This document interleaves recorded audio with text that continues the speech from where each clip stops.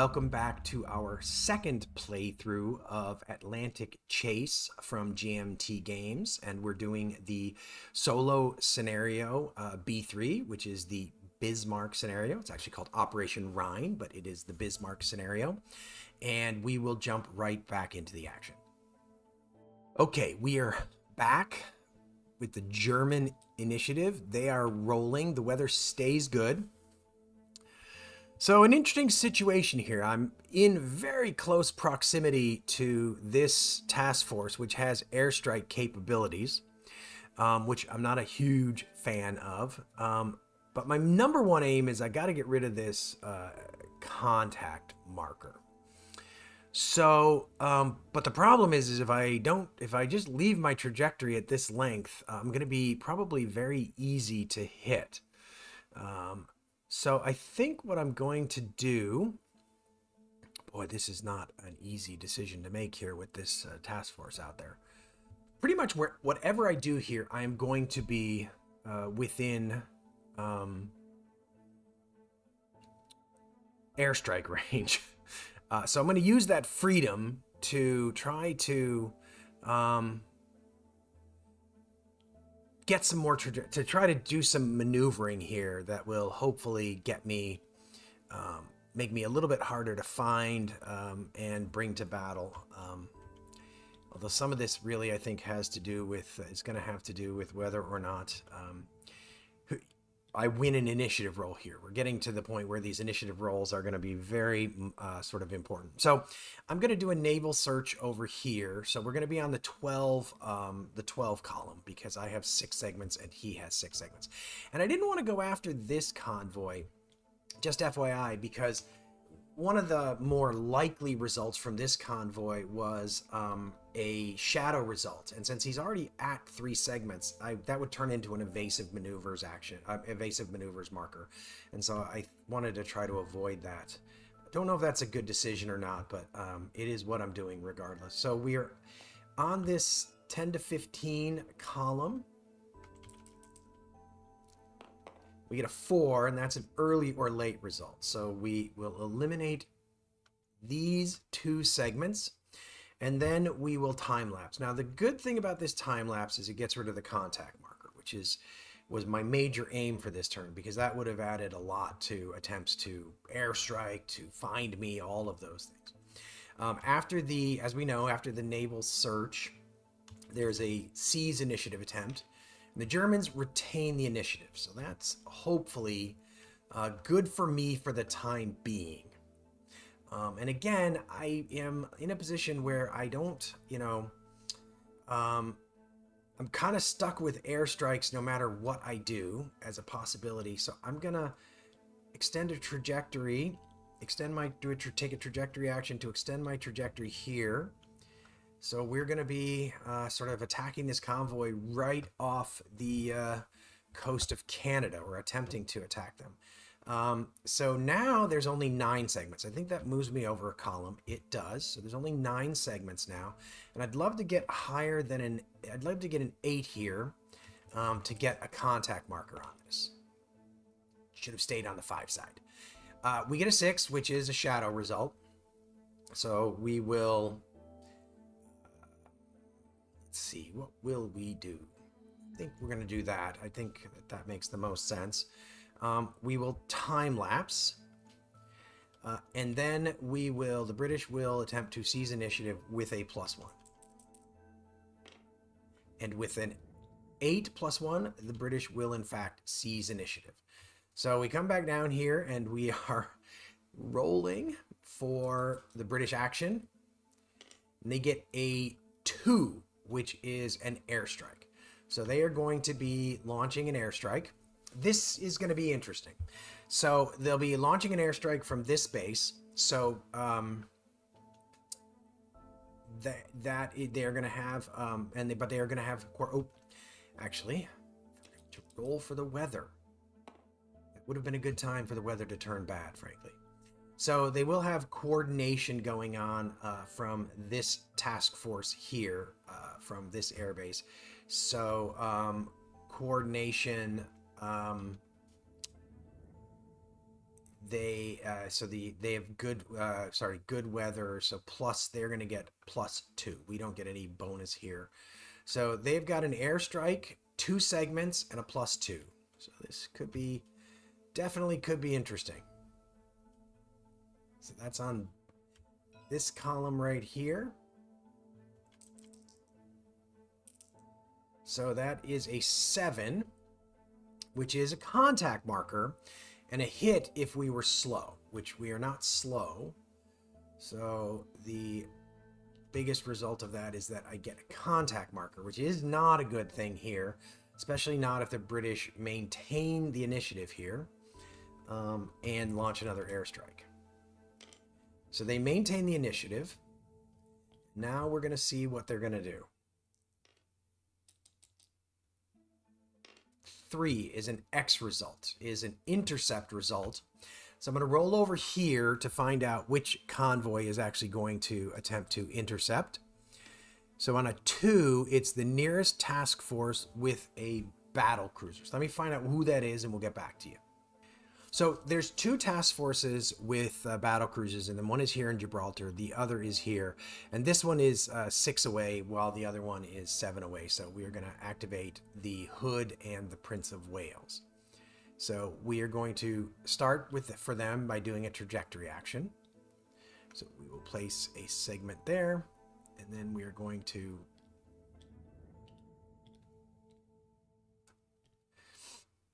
do that. Having done that, they are going to actually 1 second.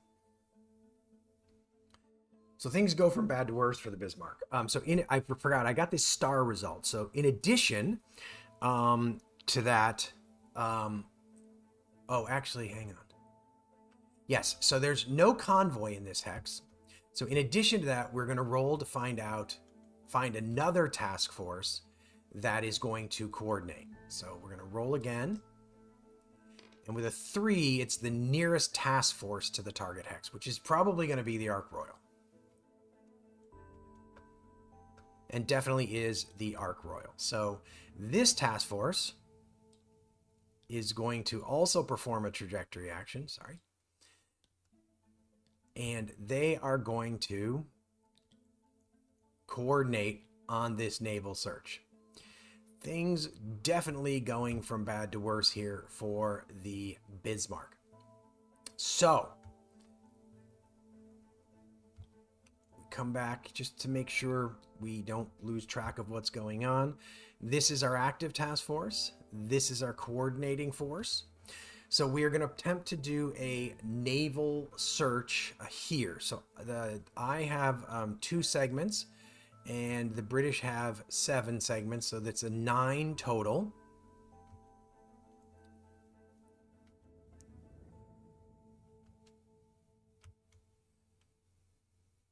We get +2 for the coordination in good weather, and +2 because we have a contact marker on the Bismarck task force. So we are doing this naval search with a +4. So we're on this column here with a +4. So that is an 11. So that is contact, which doesn't make a huge, well, I guess it does make a bit of a difference because the contact marker wasn't there. But so we're going to maintain that marker, but it turns the Bismarck into a station. So we delete both of these trajectories. We turn the Bismarck into a station. That contact marker is now associated with that station. And then both of these convoys, both of these task forces are going to time lapse. All of the involved task forces, except for the target, time lapse when you do coordination. So both of them are going to time lapse. And then there's a seize initiative attempt. Now, this is a really, in my mind, incredibly dire situation. But I have an ace up my sleeve, which I would definitely prefer to hold, but I can't really think of a better time to use it. And that is my task forces commander, Lutjens, who his special ability is that I am able to seize initiative. So we automatically seize initiative, so that will go back there. I get an evasive maneuvers marker for my task force. And so it is now my turn as the Bismarck. So I'm going to roll for the weather. Bad weather would not stink here. Don't get it though. And now an opportunity has arisen to go back after this task force. So we are going to perform a trajectory action with the Bismarck. Going to come back over here. Now this task force is out of airstrike range. Fine, back to being out of airstrike range. That can go back over here. So we are going to perform a naval search on this on this task force. So we have 5, they have 3, so it's on the 8 column. So it's on this column right here. We get a 10, so we reciprocate, and the British get a contact marker, and we turn them into a station.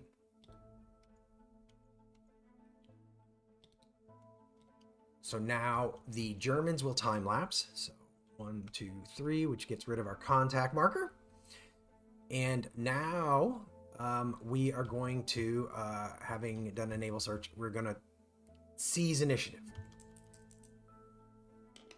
That would have been a great time to maintain the initiative as the Germans, but as I mentioned in my last video, this game can play very differently depending on how things go, and things went spectacularly well last time. So the British are going to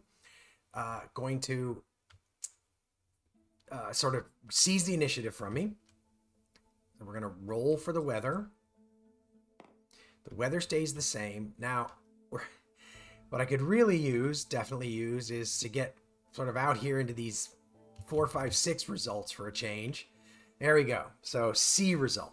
So what that C result is going to do, we know from last time, is the shortest convoy, shortest trajectory with a task force with a convoy is going to attempt to complete. So he is going to turn himself into a trajectory. He's going to perform a trajectory action, and he's going to head back to Gibraltar. So set up a trajectory that takes him back to Gibraltar. So now he actually has the ability to just simply attempt to complete, because he is 6 segments and he does not have an intel marker. All right, so we are going to roll here for completion. So this is a seize initiative attempt. So the Bismarck is attempting to seize the initiative, and they fail. We do move the tally marker out, but that means that this task force completes, and for that I lose. I'm going to double check this, but I think I lose 3 victory points because a convoy completed and it wasn't dispersed. And that is in fact accurate. That is exactly what happens. The contact marker obviously comes off the board. So that Clyde to Gibraltar convoy has now completed. So that is actually going to move us down onto this second row here when we're doing British actions. And the British maintain the initiative. So that's what we're going to do right now, is we're going to roll on that row. We get an X result. So again, we're going to roll on this selection table, but the British are coming for the Bismarck, intercepting. So a 6 is a D result. Nearest task force with a cruiser and no capital ships, no battleships, battle cruisers, or CVs. So the nearest one is likely going to be this task force here. This task force has a light cruiser and a heavy cruiser. This task force also has a cruiser, but he's going to be farther away. So we will pick this task force, select this task force, and he is going to take a trajectory action as his first step.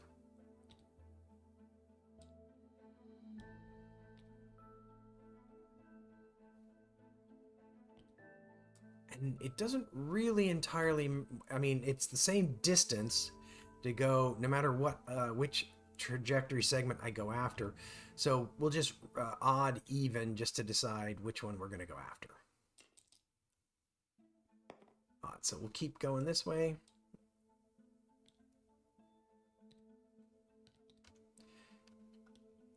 And then they will attempt a naval search. So we are on the 8 column here. We will spend our evasive maneuvers marker, so there will be a -1 to this roll.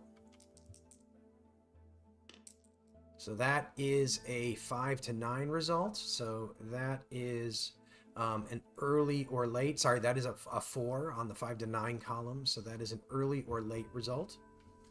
And so we can't punch a hole in this convoy. So we're going to get that intel marker back. So we remove that trajectory segment. We'll put this evasive maneuvers marker back. And we get that because it didn't create a hole in the trajectory. And then this task force is going to time lapse. So let me just double check. So this task force is nothing but fast ships. So they actually in good weather can remove 4 segments. So they remove 4 segments.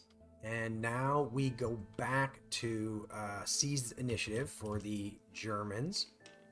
And this time we do. So we get a +1 for that. So the Germans seize initiative back. And with that, we're going to actually stop this video here, but we will be back to continue this in the next video. Thanks for sticking around to the end of this video playthrough of GMT Games Atlantic Chase, the Bismarck scenario. Hope you're enjoying the video, the playthroughs, the channel. Please leave comments with suggestions on things like games that you'd love to see come to Agility Snips Gaming Table or improvements that can be made to the channel. But we will see you in the next video on Agility Snips Gaming Table.